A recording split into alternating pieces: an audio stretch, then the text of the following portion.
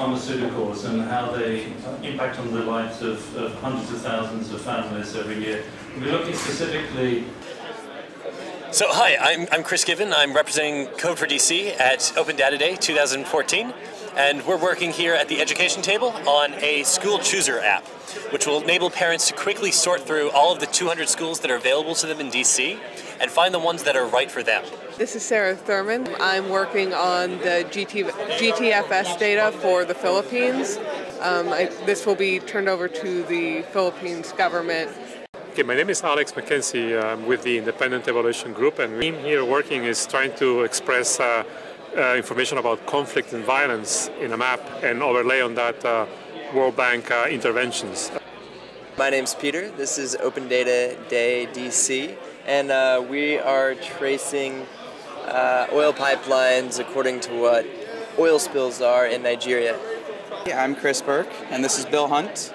And we're working on getting the DC regulations into the State Decoded. We work with some software called the State Decoded to put all of those online for everyone, and that's what we're doing here today, is scraping all that data from Word documents, translating into XML, and getting into a format people can use.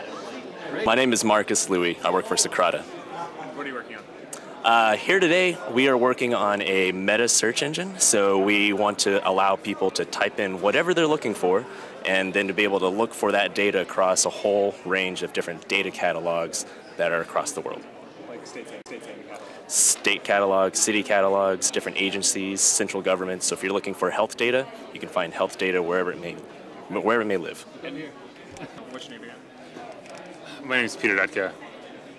Unlike Marcus, I'm not really in sort of the data space. I work in pharmaceuticals, and I think this project has sort of interested me because it's sort of a lot of what underpins it is sort of mapping the landscape as far as what resources and tools are out there. And so for someone coming from a different industry, that's sort of a really neat kind of resource to have. Awesome. Hello, I'm Lindsay Young. I'm here at Open Data Day, and I'm working on a foreign influence project. I'm going through the Department of Justice Foreign Agent Registration Act records, and I'm digitizing them in a way that makes them machine readable, sortable, queryable. Hey, my name is Christine Zhang. This is Open Data Day DC, and we are working on a project that measures basically the impact of drug raids in developing countries such as Tanzania. Do people use fewer malaria drugs after the drug raids because they can't trust the drugs, or do they use more? Well, hi, my name is Pep. I come from Barcelona.